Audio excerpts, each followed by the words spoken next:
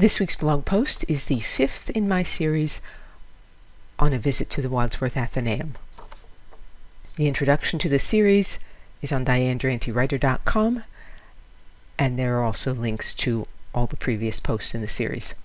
This week we are looking at Hudson River School paintings and related American works that date to the period of the Civil War. Chronologically, this sculpture is out of order because it wasn't done until 1909, but it sets the context for many of the paintings in this post. Daniel Chester French was commissioned to create a monumental figure of Lincoln for the town of Lincoln, Nebraska.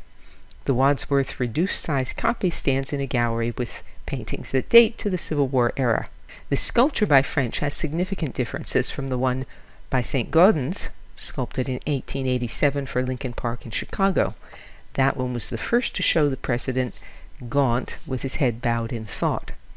French used the research for this sculpture as the basis for his seated Lincoln in the Lincoln Memorial, Washington, D.C., which has much the same mood. This one is by Sanford Robinson Gifford. It's called A Passing Storm in the Adirondacks, painted 1866. And I've given you the frame as well.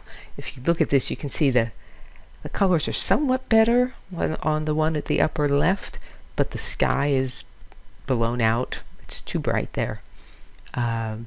On the other hand, in the one that has the frame, I think the colors are far too yellow because I did not adjust my camera. Gifford studied art in New York City in the mid-1840s, and by the 1850s he was a well-known member of the Hudson River School. He painted in the Luminist style with glowing light and precise detail. Gifford traveled widely in Europe, Egypt, and the Rocky Mountains. He died in his late 50s of malarial fever.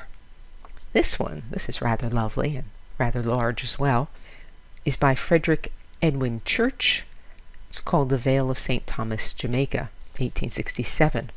Church, as I've said before, was one of the leading painters of the Hudson River School, and he did spectacular panoramic landscapes accurate to the smallest botanical detail, which he executed in his studio based on sketches done on site. Church and his wife spent several months in Jamaica after losing 2 young children to diphtheria. The half-light, half-dark scene here perhaps reflects his personal loss as well as the trauma of the Civil War and the assassination of President Lincoln just a couple years earlier. This very peculiar object is the 19th century equivalent of scrapbooking. They would take an object like a table and cover it with small objects of personal significance.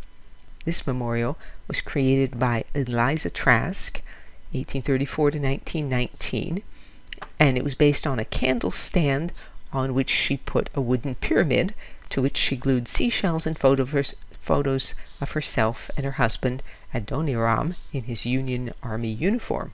Adoniram survived the Civil War, so the piece includes images of the couple growing old. For another example of memory ware, I've given you a link to one at the Bennington Museum.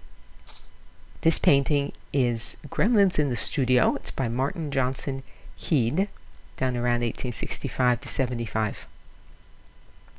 As I said last week, Heed is one of the Luminists who began as a subset of the Hudson River painters. They predate the Impressionists, and although they were also entranced with light, the Luminists, unlike the Impressionists, are meticulous about representing details. If you like this sort of glow, I've given you a link to more of Heed's paintings. And this week's recommendations includes one of them as the illustration for the poem, The Harbor of Dreams. One of Heed's favorite subjects was meadows and marshes. He painted dozens of canvases with those subjects. But this painting is unusual. He's used photographically accurate detail, which is called trompe-l'œil, fool the eye, to make us think that a gremlin has snuck into his studio to yank at the canvas that he's painting, so that marsh water is spilling onto the studio floor. The quality of this picture isn't good enough, but there actually is a little gremlin here. And finally, Eastman Johnson's The Confab, 1877.